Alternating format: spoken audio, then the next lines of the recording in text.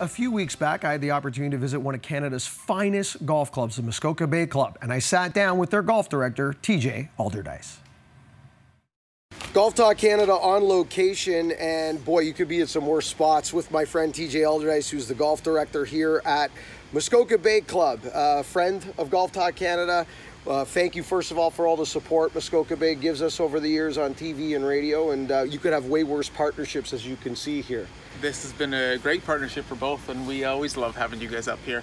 I pinch myself when I get to see this as my office on a daily basis. This is a good place. Beyond us here, a lovely little fire pit, which is a gathering spot for people after a round of golf in the evening.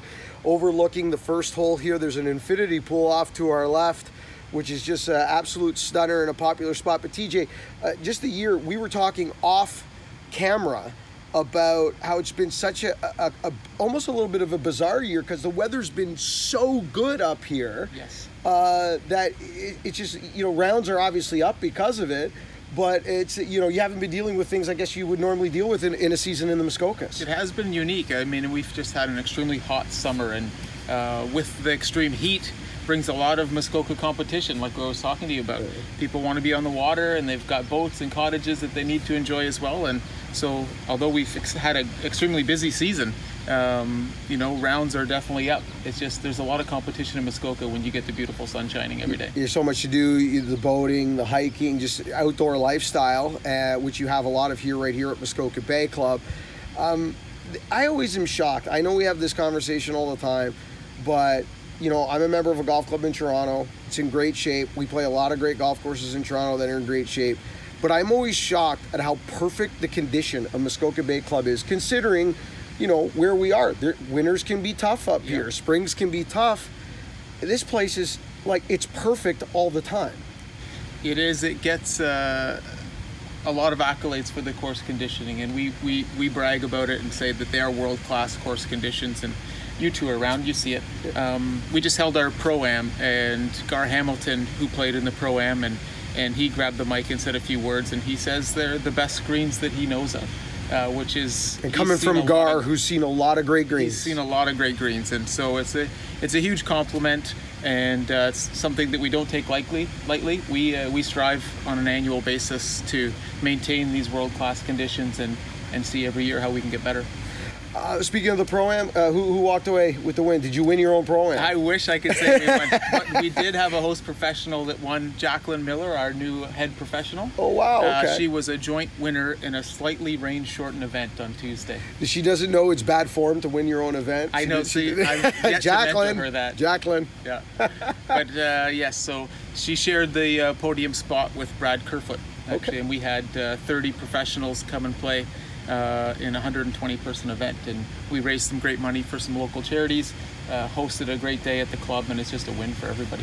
Now, obviously, there's a lot of real estate opportunities in Muskoka Bay. It's always been kind of part of the offering, many different options when it comes to where you'd like to either, lay your head permanently, but also stay and play. We'll get to the stay and play in a second, because I know we're coming into the fall season. I don't know if there's more of a beautiful time to come to Muskoka Bay than the fall, with the colors is just off the charts. But before we get there, though, on my way in this morning, and I knew this was coming because you and I have talked about this. When we hosted radio here last year, we spoke about this. We knew that this large condo development was coming. Yeah. And I couldn't believe when I drove in this morning the amount of rock you blasted through to what is going to be a 5-story building. How many units are we talking? 62 units in phase 1 of this building, lining the 18th fairway.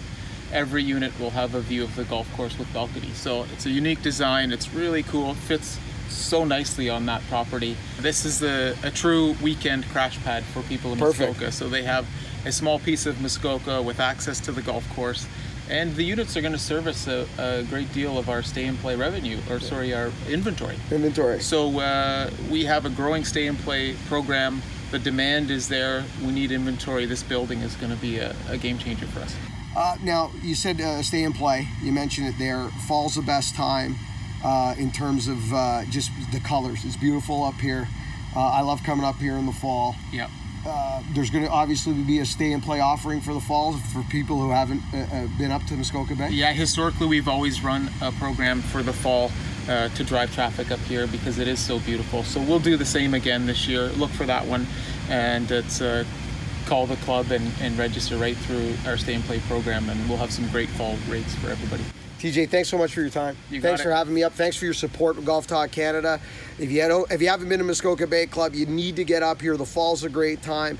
If you have been, then you know what I'm talking about, and there's no reason to not come up sooner than later and maybe try one of those fall packages. Check it out. Unfortunately, we've got to go back to the studio at some point, so let's head back in there now.